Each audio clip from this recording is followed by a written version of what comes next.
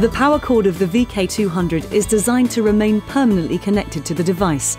However, it is possible to remove the cord if it's damaged and needs to be replaced. First, ensure the VK200 is switched off and disconnected from the mains. Next, adjust the telescopic handle to be at its tallest height. Attach the special tool supplied with the new power cord onto the front of the handle by inserting the hook into the power cord channel and clipping into place. Now pull the clip up the handle and the cord should detach from the device. Once detached, you can remove the special tool and pull the cord up through and out the back of the handle.